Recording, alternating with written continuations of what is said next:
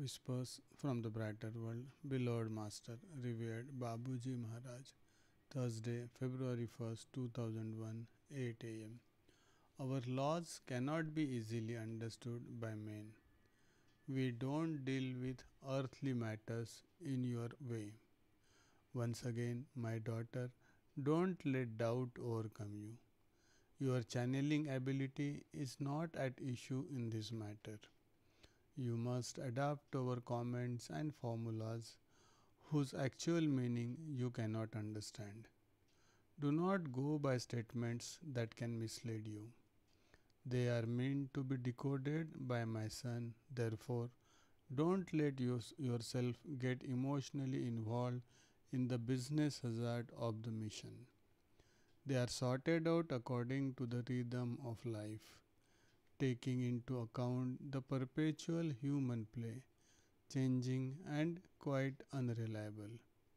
We must consider all possibilities and wait and see how things turn out while trying to favorably influence them. There are miracles, but there is no permanent miracle. Life on earth has its own rules, which no one can escape. Such ups and downs cannot fail to happen in the mission history. Sooner or later, that ashram will see the light of day. It is in the nature of things. Babuji. Same day at 10 am. Think of better days. Forget your body, at least during this contact. A solution will be found to help you with this particular problem. We know that we can talk to you in that way. Your body is the best tool for your evolution. It makes you stride under our control and protection.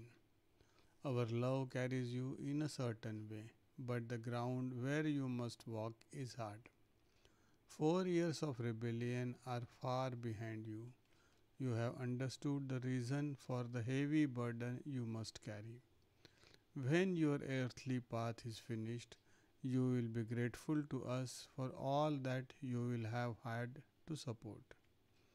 The more you advance in life, the better you understand certain divine laws which are not very realistic for human beings.